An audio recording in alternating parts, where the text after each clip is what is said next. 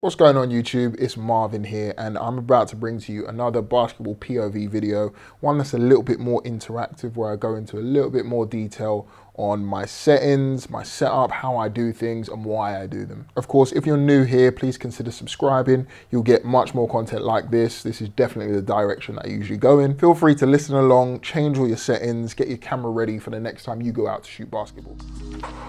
Let me take the friction from your lips. And I will love you, girl. So guys, very quick disclaimer, I already had this video finished. If you're subscribed, then you probably would have seen my previous videos where I had issues with my M1 MacBook 14-inch Pro. I'm happy to tell you that this is a brand new machine now, but that came at a cost. Long story short, I had finished this video, saved it to my desktop. Because I was making it in a two-part sequence, I thought, all right, let me move on to the next. And unfortunately, I lost all my data. Well, most of my data. I managed to recover quite a lot, but as you'll see in the video, some of the clips are out of sync ever so slightly. You'll still be able to understand and grasp what I'm saying, but it's just not the final edit that I wanted. So before we get into it, do you guys like my current setup? It seems like I'm always getting videos done in Center Parcs. I should probably, you know, just hire a room out and get all my content done. But yeah, let's get into cameras and what I'm using. So currently I'm using my A7 IV. Doesn't really matter what bodies you're using, and you don't actually have to use two like I did in the video either. I must say, after using two, especially when I'm making a POV video, it's hard to switch between the two. I definitely prefer the days where I was using one, so don't feel like you're missing out on anything. Anyway, the gear that I'm using, like I said, A7 IV that I'm currently recording on. I've got my A7R4, I've got a 50mm, and I've got a 135mm here. With the R4, you've got a lot more megapixels than what you have with the A7 IV. Online, I get a load of questions, oh, could you show me this with how the A7 IV performs with the 50mm? That comes up quite a lot. I'm happy to somewhat show off that content in the future, potentially, or highlight things if there are specific questions that I feel need to be answered. However, for this, if you've got a camera that has more megapixels, try and put that camera, or try and pair that camera up with the shorter focal length. And the reason why I say that is when you're on the court and you're shooting, you might not be able to frame it right with a 50mm, but having the extra crop space that the 61 megapixels gives you allows you to completely change that photo and have more advantages from shooting that way. And knowing that with the 135, it punches in so tight, you're not gonna have to crop that much. So that's why I had it in that way, in that direction. Let's head over to the gym and take it from there. All right. Oh. All right guys, you know me and being fashionably late. Here we go, but I have done some work in the background to figure out my previous issues. Right, so I've hooked up my phone to my laptop, which has given me an internet connection, which I didn't have before. When I was trying to tether, that was causing some issues. That's now sorted. Also, this is why I wear a grey watch strap. It actually seems to be balanced pretty well for in here, because I think the last time I shot was whilst I was here, so that's all good. White balance is all good. I'll show you how I do it. So I've got a shortcut from my white balancing on my bin button. I've got 3 customs, 1, 2, and 3. I'm gonna go to set. I'm gonna set that, put my watch in front, press the middle button. It's gonna read the gray that's there. It's gonna give me the right white balance. On this right here, I'm a little bit overexposed, so that's because I've got the 51.2. I'm shooting at 1.2. So now I'm gonna drop my ISO. Because if you look here, stops go 1.2, 1.4, 1.6, and 1.8. So if I'm usually shooting at 1.8 and my ISO is at 640, that's 1, 2, 3. That's a full stop. So from 640, I can go from 640, 500, 400, and 320. That's a full stop. So all my presets should work in the same way. My tethering camera is gonna be the 135. Gonna get this all connected up via USB-C. Good luck with that. Thank you. I've tried it a couple of times now. So should be all good to go this time. Yeah. One of the massive problems that I had before was I was trying to sort out the software to make it tether. It wouldn't work because I had Google Drive running in the background. Such a random thing. Refresh this because I've closed Google Drive. We've got the camera and it will just say connecting, it will go straight through. Before it was causing loads of problems and saying it won't connect. So you select remote from your camera? Yeah. You don't go Lightroom tethered and go remote? So with Sony's, they don't allow it. Really? You had to go Capture One. That's why I had Capture One before. Yep, pain in the ass. Right, auto import, enable auto import.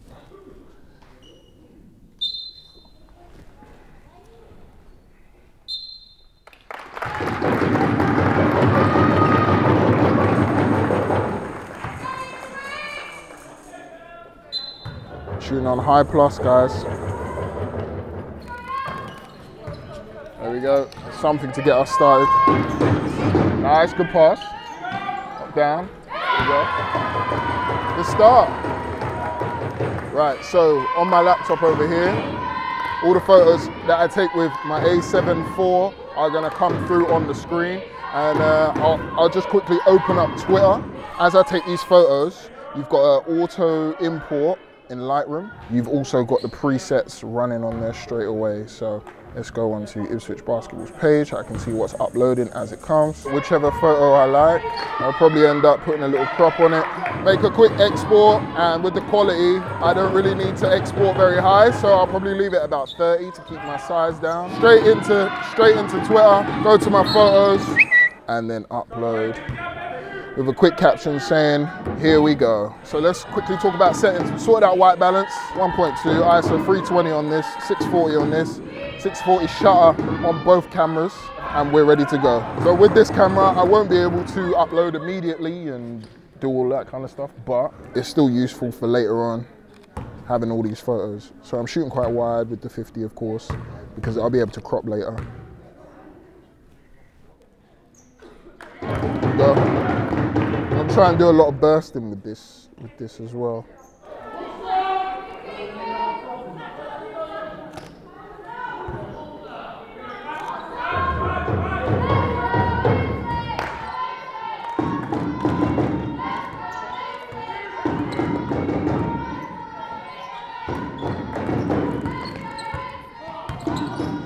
So something that I've said before in previous videos, this might go over some people's heads or they might not understand. This flexible, expandable spot, I literally just watched one of North Border's videos today where he was realizing how to use it, or he's saying that he just found out. Now this isn't to say anything like, oh, he should have known because he's this guy, but it's funny how not everyone does know about it. So it's super useful. You can literally half press, hold on to your subject, and it will just track it for you. So let me move this closer to the GoPro so you can see what I'm talking about. If I take that player, for example, can you see how it's red? That's my normal box. But then as I half press, it goes green. Wherever she goes, I'm gonna hold my finger onto that. Wherever she goes, it will just hold on. So we just got a massive burst of photos there, which I think I'll use later for another video where I'm showing you guys some motion tricks that have been used with a lot of good social content creators now. So hopefully that burst should help me with creating that. It's quite good.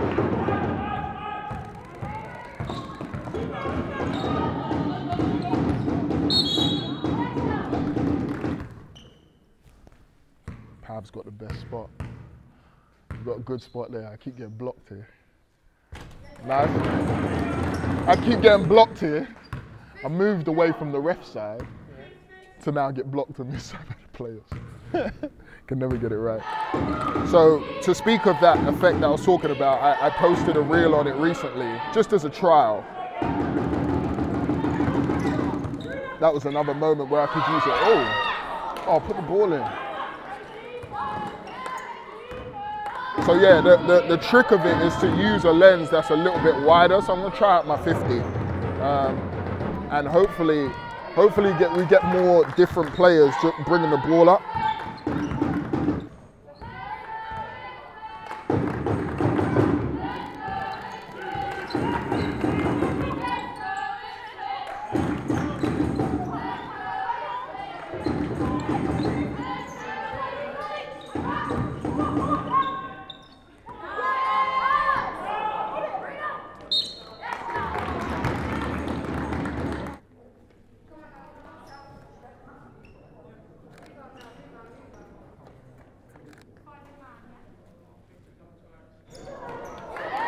Nice.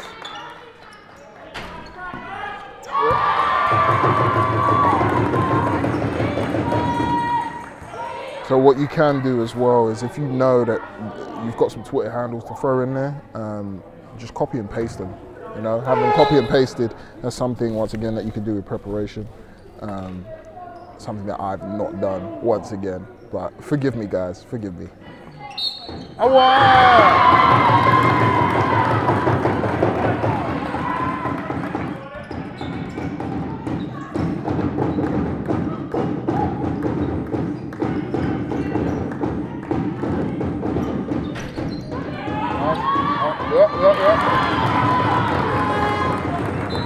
So I'm actually finding that my results are quite bright, and that's because I've accidentally put my ISO to 1000.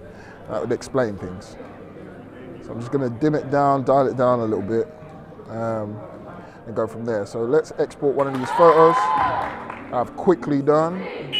Run into Twitter, got my hashtags there, whack in the photo.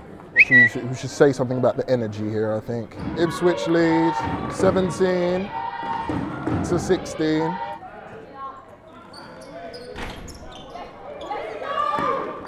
There you go.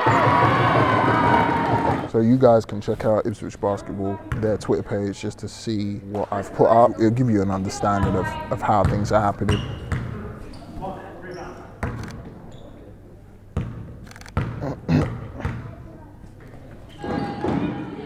Oh!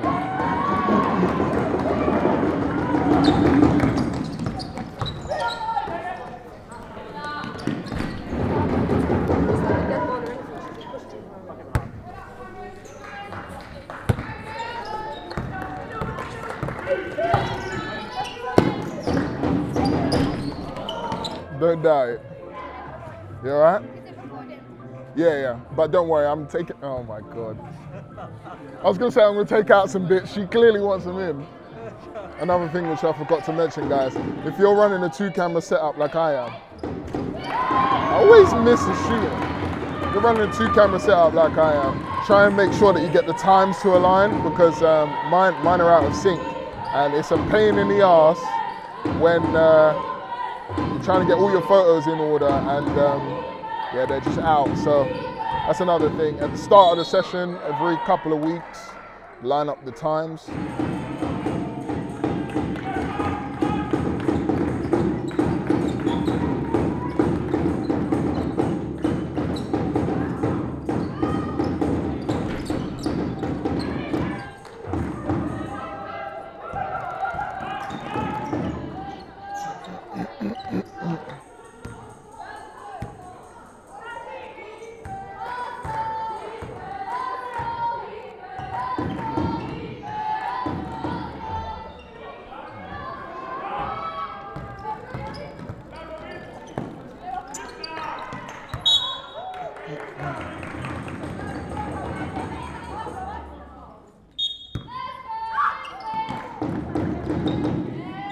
Nice.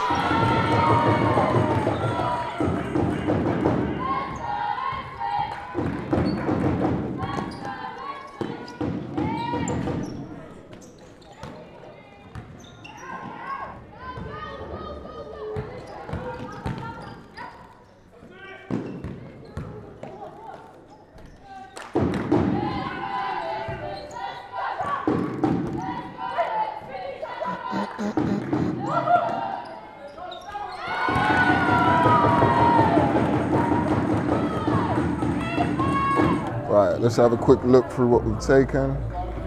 We'll quickly resize this. Quick export with previous. Run into Twitter. We'll caption it ups and downs, 33 to 29. Attach your picture quickly and upload. Back to shooting.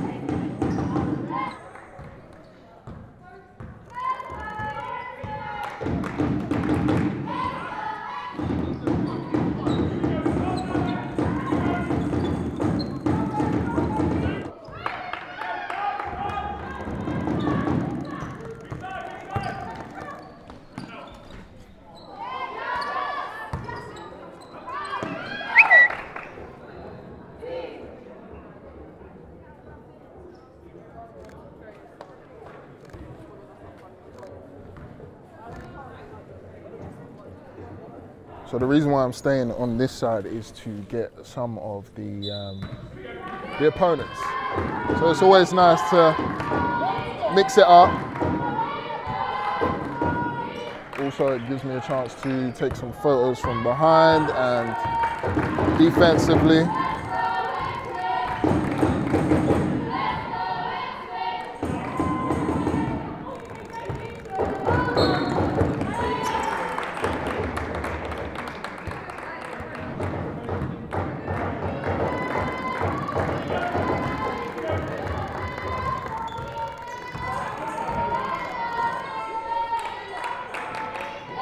First time I got to fill up the buffer.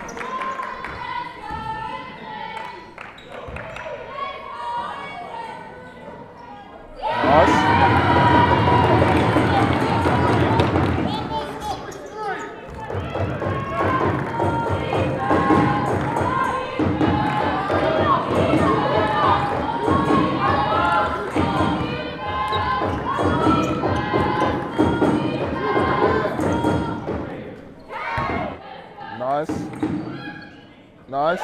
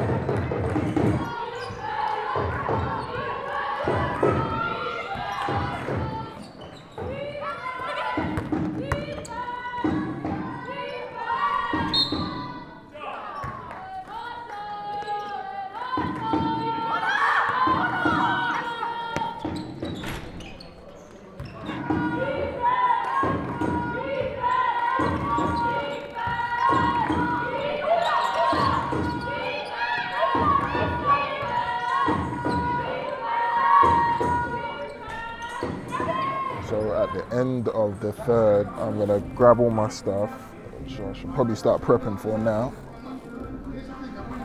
And then we're going to go to our team's scoring side, which is over there by the crowd.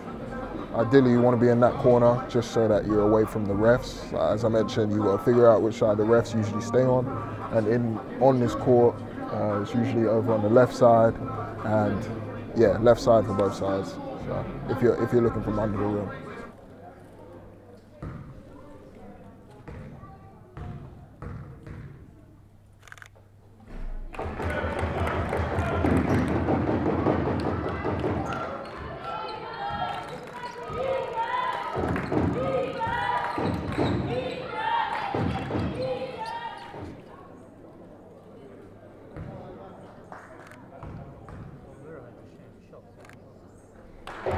Yeah.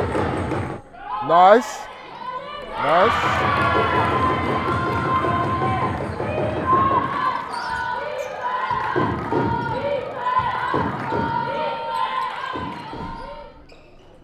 There you go.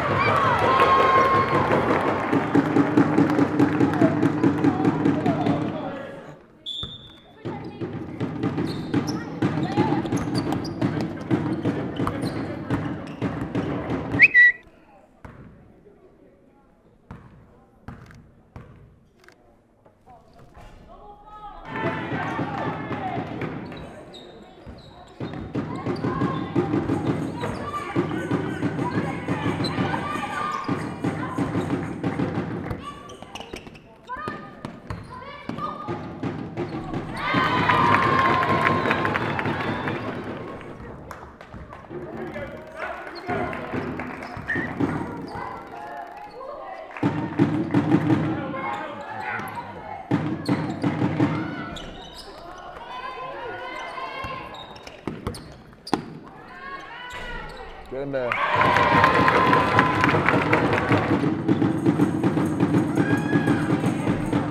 Excuse me. What was the score, please? 66 to 81 to 9. Thank you.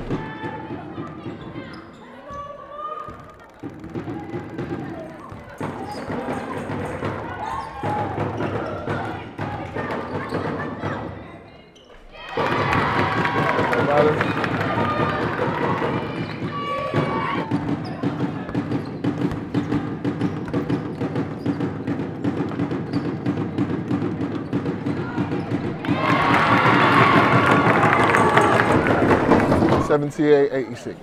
Oh, 2 minutes. Okay, yeah. All right. 8 points.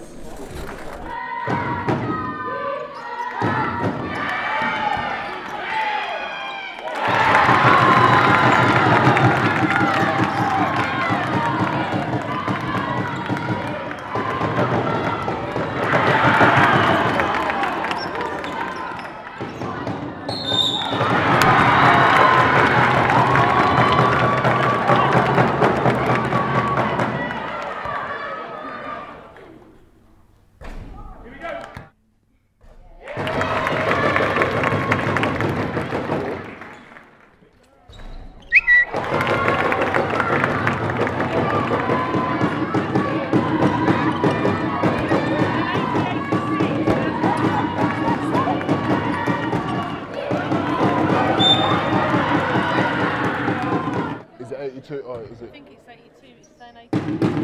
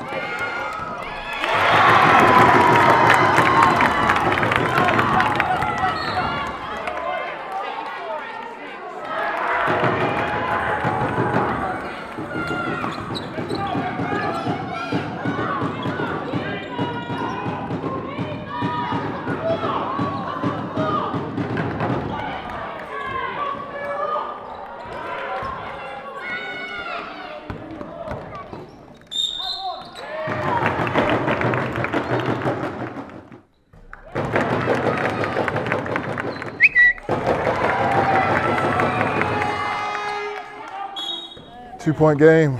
Whew.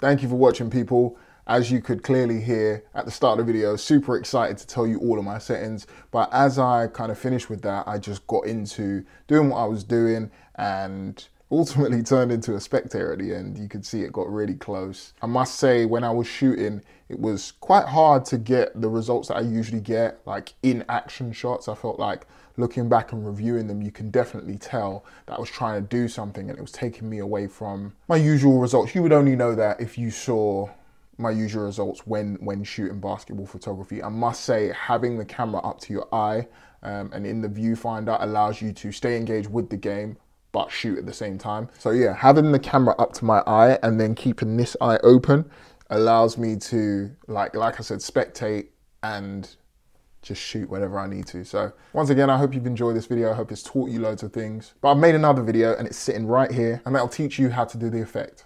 I'll see you in the next video.